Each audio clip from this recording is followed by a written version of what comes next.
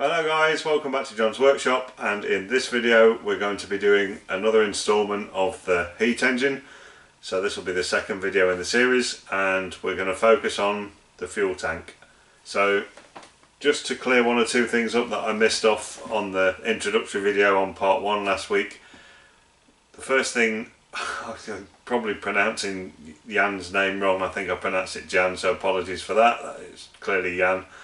And secondly, what I didn't, I alluded to the fact that Jan designed this for his eldest son, I think probably when he was a child. I'm not really sure too much on the history, but so Jan designed this engine for his eldest son and actually named the engine after him, and that was, I never made any reference to the word. I guess it's pronounced Marc, or it could be Mars. I'm not really sure on the pronunciation of that, but so the engine's actually named after Jan's eldest son, so just clear that up as well, so that gives some reference to what the name is there. So without further babbling, just very quickly running through, the fuel tank is made of 4 separate parts. They're all brass and it's a soldered construction once it's complete. So I'll take you to the command and control center, always makes me smile, and we'll have a quick look at the 3D diagrams of that rather than me trying to recreate that on the board, and then we'll crack on with the manufacture. Okay guys, you can see the fuel tank here. So we've got some brass tubing, we've got a lid made from brass solid, we've got a pipe that goes through that holds the wick, again made from brass tubing, and then we've got the base piece, and I know I said 4 pieces, there's actually 5. There's a threaded piece that goes through the bottom part of the tank to actually hold the tank in place onto the support bracket. So that's what we're going to be looking at in this video. I've got my materials here. I'll just scroll up by the power of magic. There we go. So you can get to see this from a side view. So you can see there the fixing bolt that comes through underneath, and that, see where that gets held on this bracket. Now I'm probably going to change the design of this bracket. It doesn't change the design of the tank, but I'm probably going to make this a slotted bracket as opposed to just a hole in it, so that I've got some lateral movement this way to help adjust the flame as it plays over the valve opening in the cylinder. So when we get onto that part, we'll probably make that small change. Right guys, we've got our bit of brass tubing. So this is 32mm I think, OD, 31.7, I think it's an imperial size, and it's about a 1.6mm wall thickness from memory when I ordered it. That looks about right. So what we're going to do now is load this up in the 3-jaw.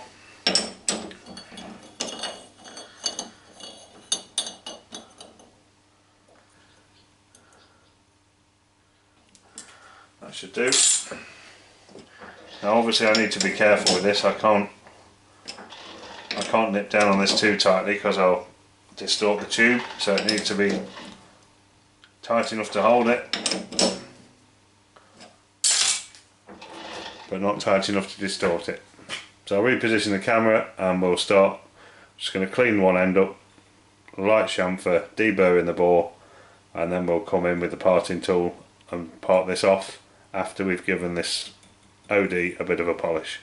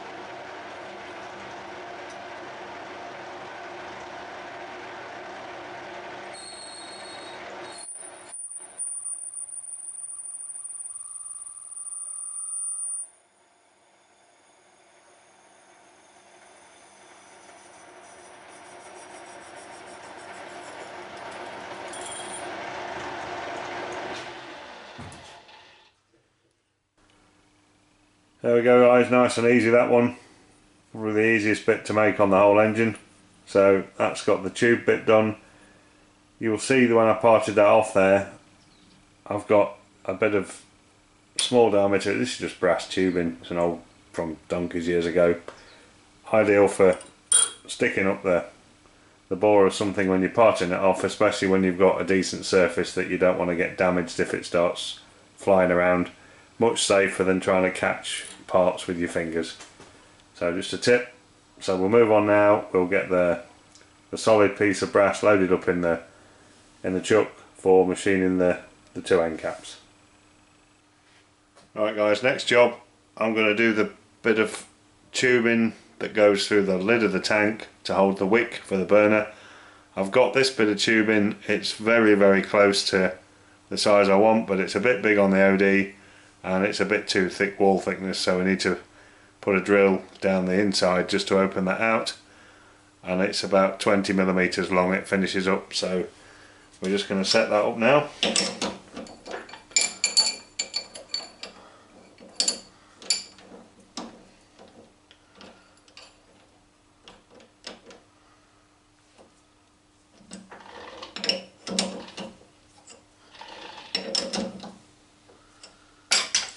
And when I turn the lathe on now, I'm going to get soaked because I've just had my chuck apart, cleaned all the scroll, cleaned the jaws and given it an oil, so it's going to be spraying oil everywhere when I start this up now. Right, I'll reposition the camera. We're going to face off, turn the OD, stick a drill or something up the bore, and then I'm probably just going to hacksaw this off rather than trying to part it off. We'll just hacksaw it off for what it is, flip it round, face other end, job done.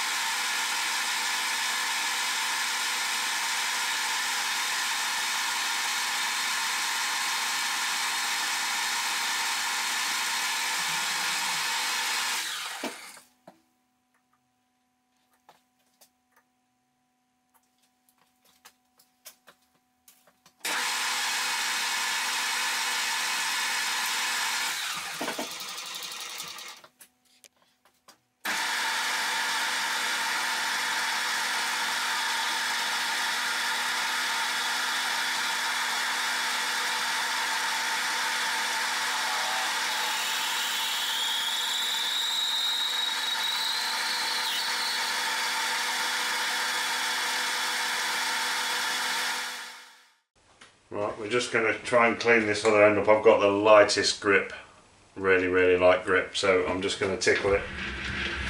Hopefully that will just be enough to clean it up.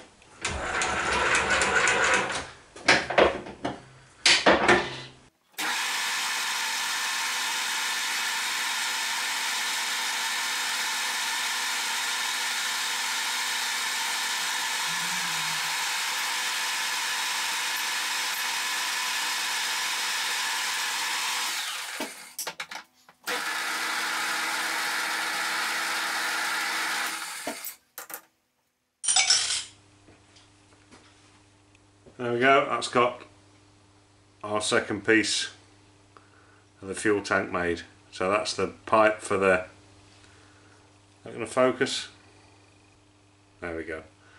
So that's got the pipe made for the wick to go through into the fuel tank.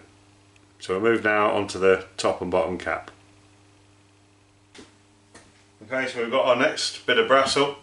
So we're now going to start turning the top cap. So basically face off, I've got a bit to skim off the OD, and then I am recessing the middle part down to a flat bottom to centre to fit on top of the brass tube that you've seen me make already.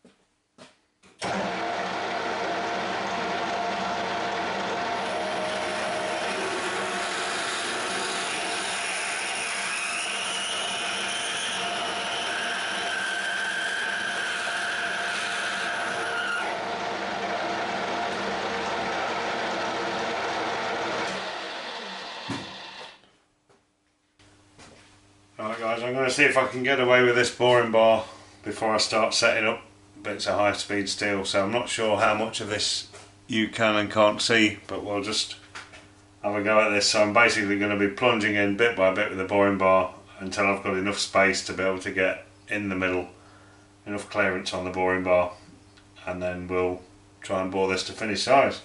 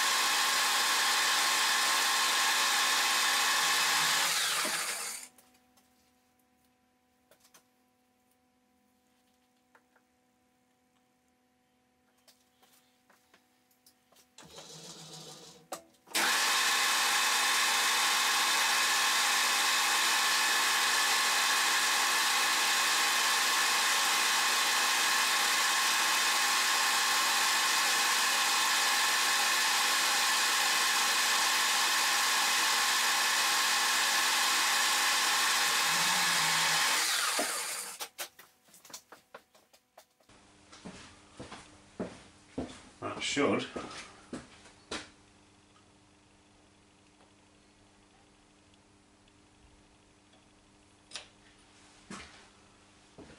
perfect.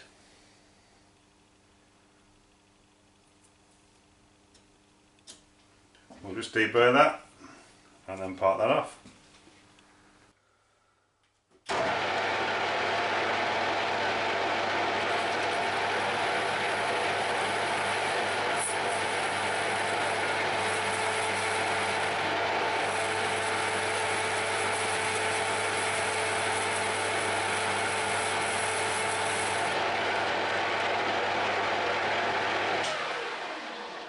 We can go a bit quicker than that.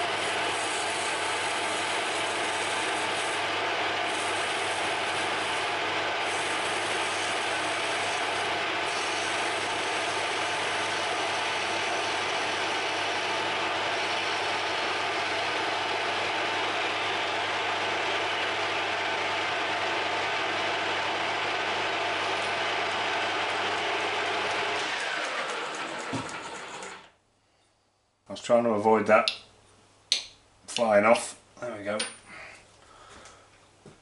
Right, we'll take the slug out of the chuck, turn it round, clean the back up on there, and then brake edge it. Yep, that's still warm. Bring you back in a minute.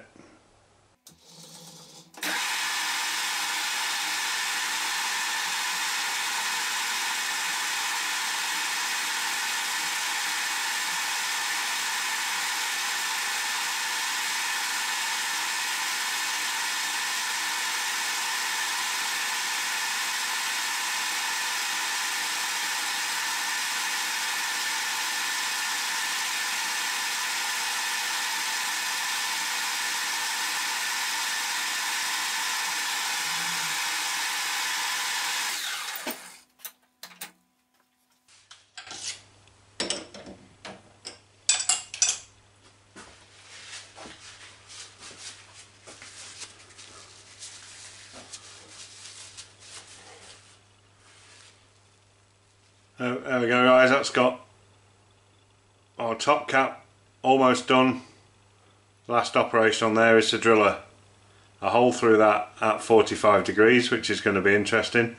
So I'll leave that till later. Next job is to make another one of these now, almost identical, but just slightly thinner. So this is for the top, the other one is slightly thinner, and that's for the bottom.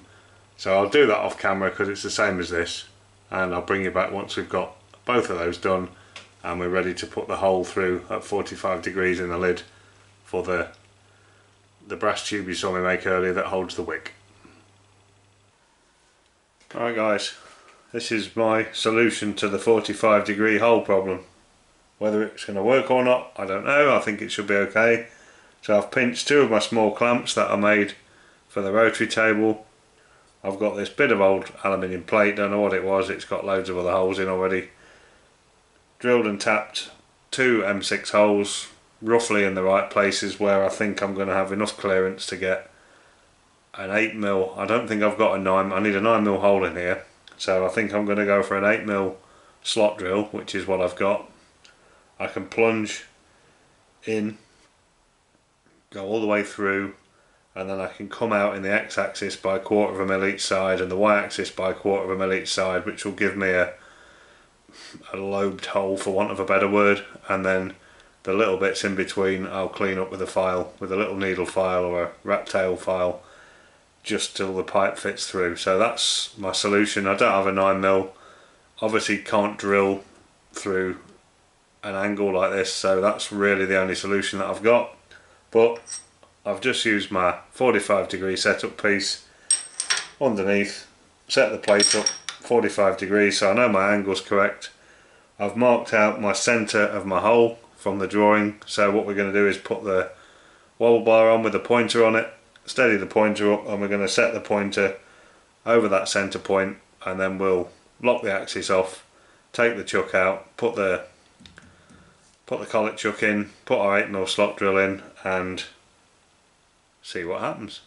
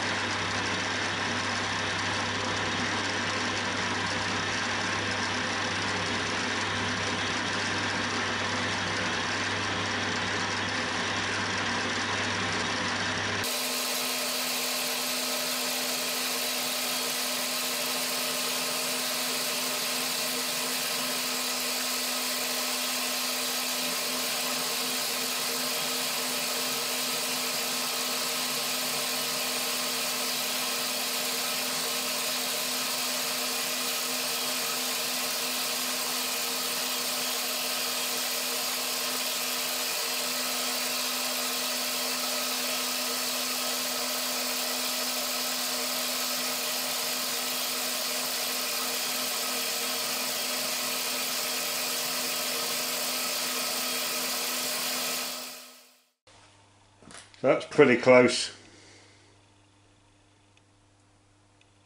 It's stopping exactly where I thought it would, which is where, because I've opened up in Y and X both sides to 9mm, and the rest of it's at 8, so there'll be 2 bumps in there that just need a bit of light hand work with the file.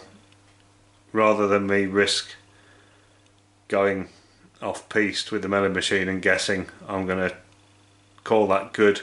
We'll take it off at this setup and we'll do a bit of hand work in the vise to get this pipe properly fitting through that hole.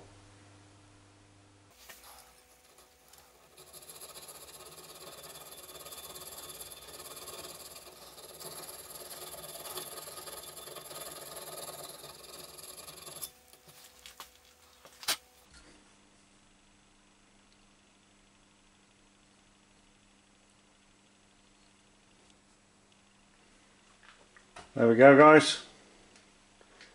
Quick bit of filing, job done. So that's ready for soldering now. All I'm going to do is just quickly, I'll not do it in the vise, or not at this angle, just break the edge around the outside, take the burrs off, and then that's ready for soldering. Right guys, I've just knocked this up quick. I didn't film it. Dead simple. Out of a bit, an old bar and a brass. Turn that down, just a quick clean up on the OD from the brass, and then measured the thread OD, put a die down it. I've relieved the bottom with an undercut, and what that's for, and this is where I'm straying away from the plans on the model slightly, this is the bottom of the fuel tank, and basically I've made this up to go into there, and this is going to get soldered into position when it's all soldered together, and that will go flush up to the bottom face there, and then that thread at the bottom will go into the slightly modified support that I'm going to make, which is slotted, which then allows me to move this thing forward and backwards in or out of the cylinder, rather than this just going straight through a hole. So that's my solution, slightly different from the drawings. So that's what we're going to do, and I think I'll get a good solder ring underneath there and through the threads when I'm soldering in the tube in the bottom here, which we'll be doing next. Alright then guys, it's time for some experimentation. So I'm planning on using my plumbing gear for this. This has to be soft soldered. Well, according to the drawings it's not hard soldered. So what I'm going to do is flux up just the areas as best I can that I want the solder. So one thing I've learnt from years of soft soldering, wet work, plumbing, copper pipes, that kind of thing, is wherever you put flux, that's where your solder's going to run. So I'm trying to keep, like this particular one here, I'm trying to keep the flux off the threads where I don't need it. I don't know whether it's going to work or not, but we'll give it a go and see what happens. So that's nice and tight in there.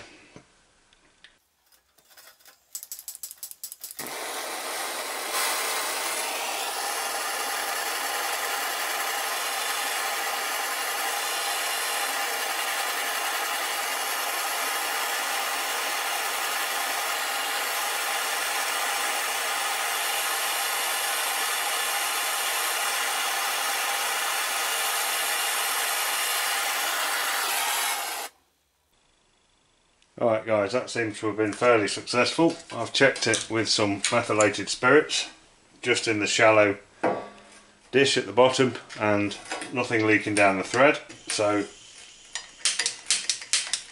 we've cleaned everything up, and I've zoomed you in a bit closer, and we'll see how we get on with this. I'm going to go a bit steady with the heat on this one, just gently and try and get the heat to soak in from the tube down into the base, because obviously I don't want to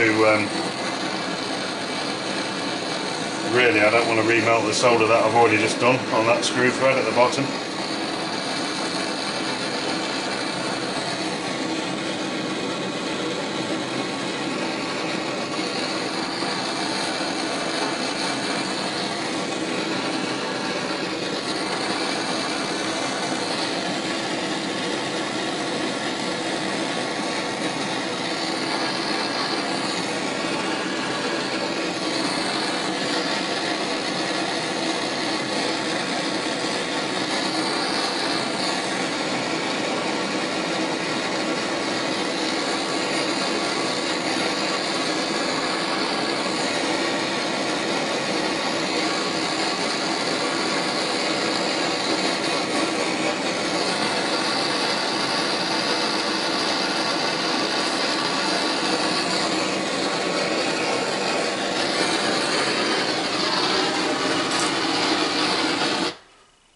don't know whether you saw that run round, I think you would have done. Looks like it's cut, so we'll just leave that to cool down and then we'll check it again. I'll bring you back. Right then guys, last one. Let's see what we can do with this one.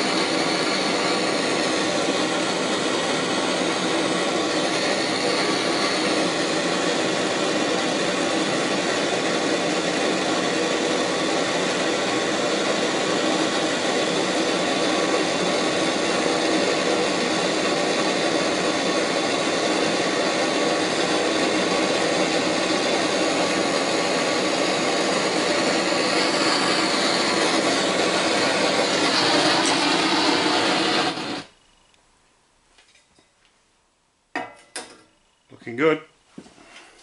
I'll let all these cool down, we'll give them a bit of a clean up, and then I'm not doing the full clean up and polish just now, we'll do that later, but we'll clean it up to get the flux off because we're going to leave this probably stood for a while we make the other bits of the engine. So I'll just give them a quick clean up, get rid of the flux, and then I'll bring you back and we'll finish this video off. Alright guys, we're just doing a leak test, so we've got that full of maths. That's been like that for a couple of minutes and nothing coming out the joint at the bottom and nothing coming out down the thread. So happy that that's going to serve its purpose. So that just needs a bit of clean up. So that's all good. So I'll bring you back in a moment when we're wrapping the episode up. Well, there we go guys. That's the end of the fuel tank build for now. So we've got our fuel tank completed. Let's get off my perch and bring it into the camera. So there you go. Not the best soldering job. I've used too much solder, that's clear. That's me thinking this is a plumbing joint probably and feeding too much in, but it's certainly not going to leak. So that's it, all soldered at the bottom, all fluid tight, and then the top lifts off to fill as per the plan.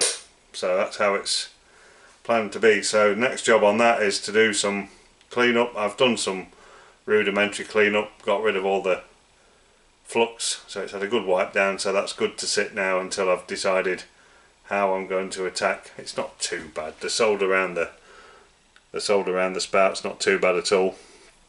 But the solder on this bottom joint here, you can see there's a little bit too much gone in there if I'm honest, so I've got a bit of work to do just to clean that up. I'm not quite sure how I do that yet. Might even try putting it back in the lathe or something and just see if I can turn that off, or either that or some very delicate work with a file, one or the other. We'll figure that out, but you guys don't need to watch me do that. That's just a bit of cleanup. But pleased with that. That's the first time I've made anything like that. So that's another part of the engine done,